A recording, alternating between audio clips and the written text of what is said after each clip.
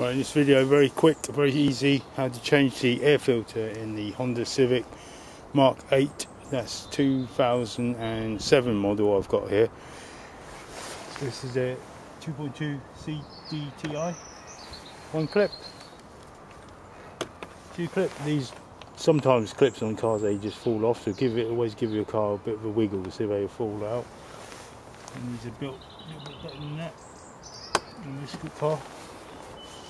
So 1, 2, 3 clips. I never noticed there's a clip at the back. There's a latch at the back though, so we don't want to take it off the latch. There's the filter there. There it is. See the top of it? That top bit's the clean bit.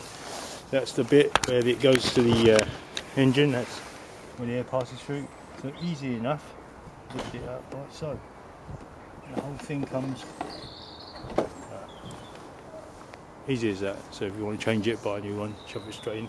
Recommend Honda only.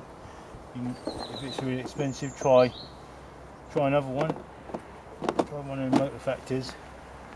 That's it really. Sits in there. Simple as that. And of course, don't forget to put the clips back on. Easy.